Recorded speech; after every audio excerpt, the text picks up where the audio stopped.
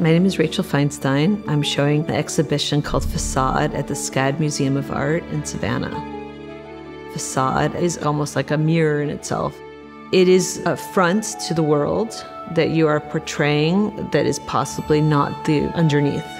I really was excited about having Goldstein wall as a freestanding object so you would see the back of the walls. And it's made out of these 2x4 studs, which is also what made the sculpture behind me on the other side called Army of God. And then we are surrounded by the wallpaper. So it's the background of how everything is made.